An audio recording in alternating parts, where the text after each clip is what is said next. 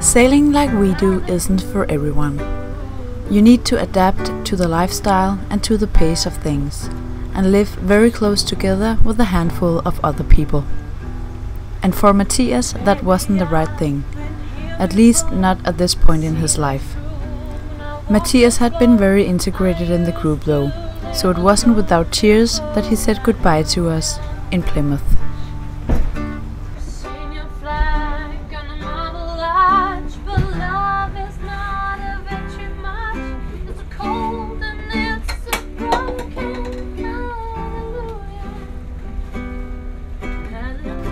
One who was ready for a sailing adventure though was Karina. As we had an empty bed, we had decided to welcome her, although only for a short period of time. So one goodbye and one hello. Mette, kan du lige fortælle mig, hvad det er, der foregår? Altså, vi har jo været, vi skal ud og spise lækker seafood, masser af maddag, så det betyder, at vi skal ikke spise hjemme. Til gengæld blev vi sat af op ved restauranten, det var rigtig fornemt, drengene sejlede os til døren. Og så skulle de lige parkere dingen imens. Det de så lige havde glemt, det er, der er sådan noget, der hedder tidevand i England. Så det var de rigtig gode til. Så de var ikke helt tilfredse med den en parallel parkeringen der. Jeg er rigtig heldig med, at jeg ikke tog pæne sko på i dag, for nu skal han altså bære.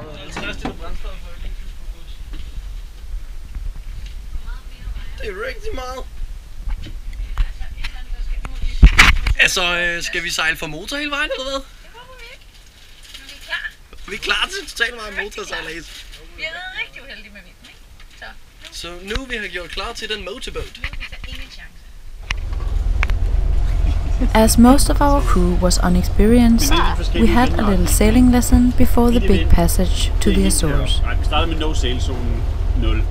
Når vinden kommer et sted mellem de to pile der, altså så ligesom blæser et sted derfra, så er det ligesom nu, så kan man ikke bruge sejl til en hyldende fis.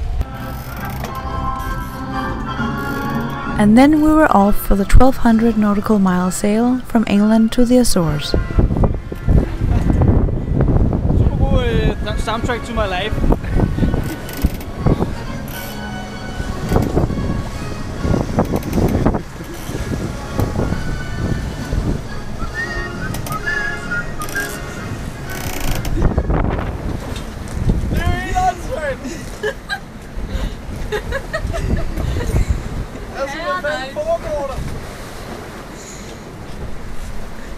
And what a start we got.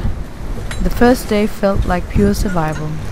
Huge waves against us, the wind in our face, a trampoline that once again was pushed off its mounts, and a dinghy setup that we still didn't completely trust. The second day was better but still rough, and most of us still felt pretty seasick. We almost didn't see each other the first couple of days, as everyone was sleeping when not on watch. The second day, however, was also the day that we got to see dolphins for the first time close to the boat. Something really magical. Første nat, første dag er færdig,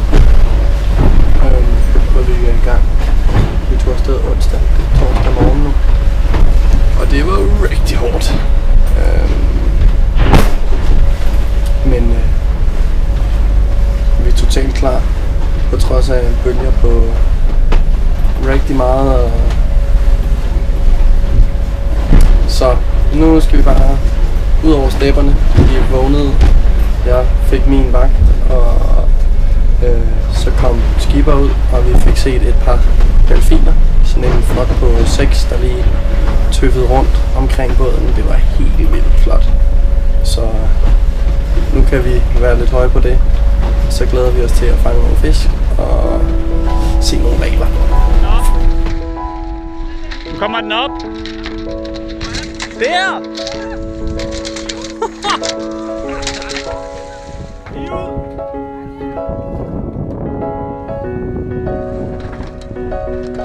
What? Nej, den er stor! Bensound.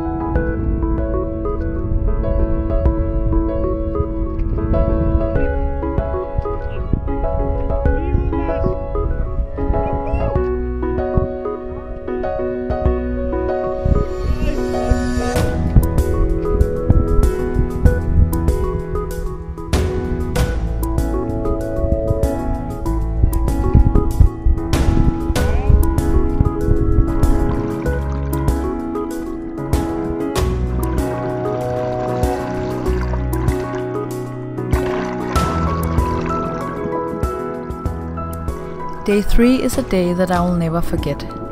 Our first close whale encounter. A large fin whale and its baby just next to the boat. What an amazing experience.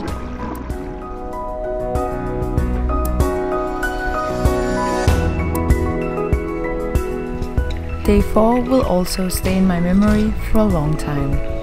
The water was flat, the sun was shining, and there was absolutely no wind. So we decided it was time for a quick dip in the ocean. Skal du svømme med, JB? Vi sejler stadig. Det er lækkert!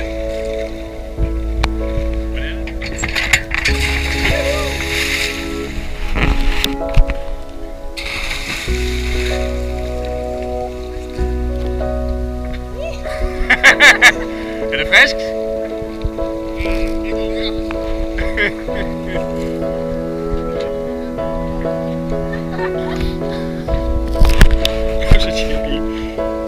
Skal du have salto eller baglæns?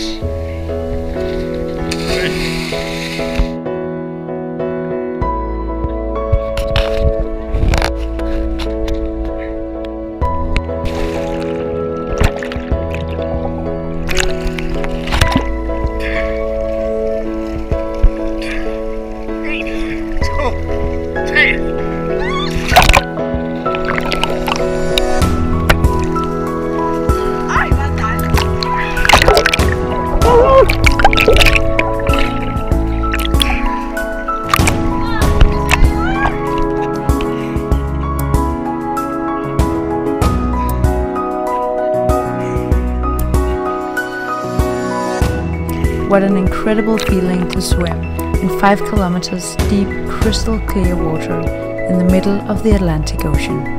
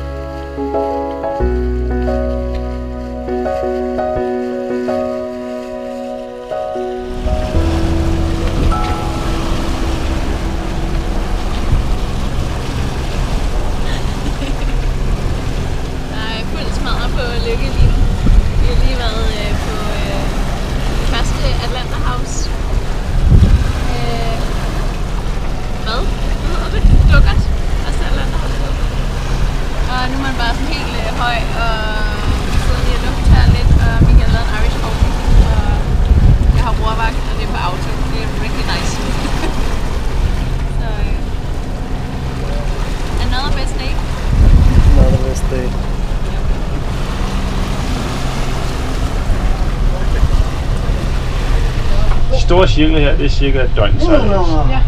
Og det her, det er vejret lige nu. Du kan se, det er kursen, den stilede linje her. Det er ved midnat. Nice! Der går vinden sådan lidt mere i nord. Hvordan?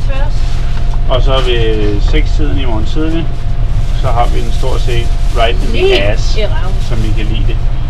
Og du kan se heroppe ved markøren, det var markøren, nu ser meget der blæser. 6 meter i sekundet, ikke? Nice! Det er min vagt. And then we finally caught the wind in from behind, and it felt damn good. Wind and waves were pushing us along in a very decent pace, making us fly towards the Azores. Being a catamaran, we don't heel over when sailing, but we do still get pushed around by waves, causing the boat to move quite a bit. So to actually set a table and avoid the dinner ending up on the floor, we use our Pasco nano pads as placemats. They keep everything in place, even in rough conditions. A really nice and easy solution.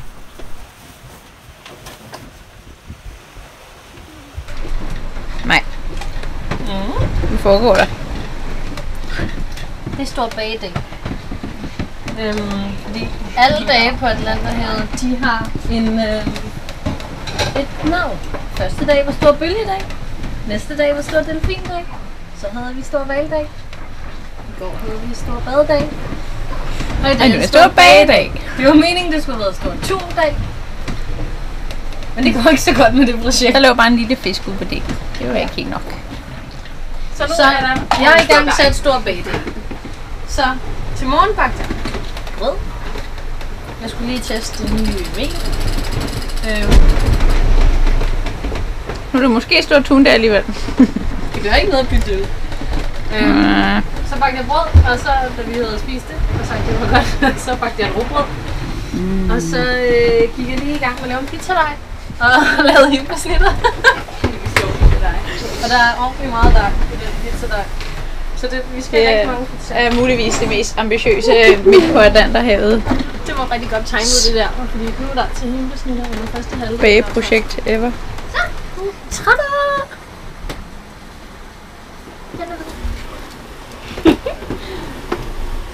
Det var nødt til at dokumentere. Vi skal have kartoffelpizza. Vi har rigtig mange kartofler. Det var faktisk fordi jeg tænkte på, at vi havde rigtig mange kartofler, og jeg tænkte, pizza!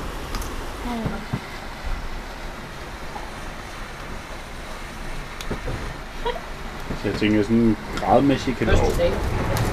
Jo, ja. True that. Pizza! Pizza! Nummer 2! Nummer 2! Eller noget andet, men halefinde. Hvad er det? Hvad er det? Den er herrestor! Nej! Der er 3! Wow! En meget stor sort delfin eller andet. After checking our whale books, we got to the conclusion that it had to be a melon-headed whale. Always really exciting seeing a new species. Besides staring at the nice sunsets, the days went by with books, music and movies. And for movies, of course, popcorn.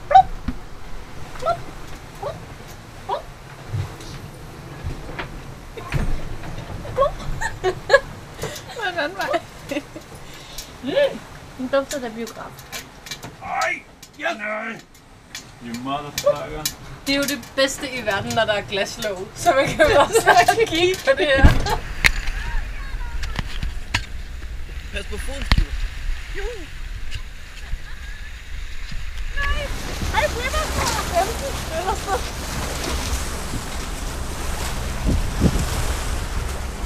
Siger du til det, skat? Det er sådan, jeg bedst kan lide min morgenmad. Med delfiner til. Serveret med delfiner. Velkommen til Azorerne. Der skal mange.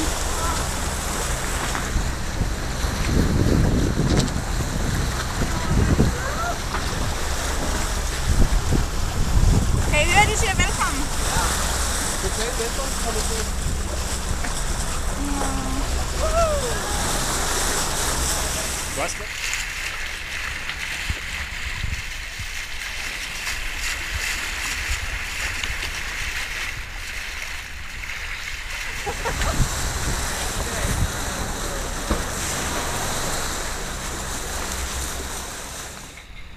And then the excitement began. Who would be the first to spot land?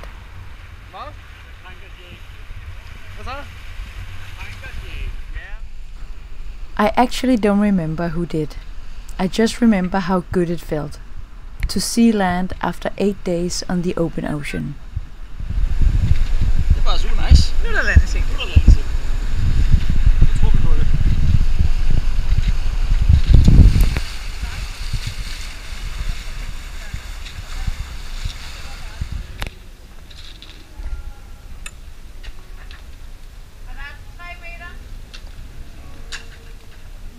En, 2, 3. Er du klar, Mette?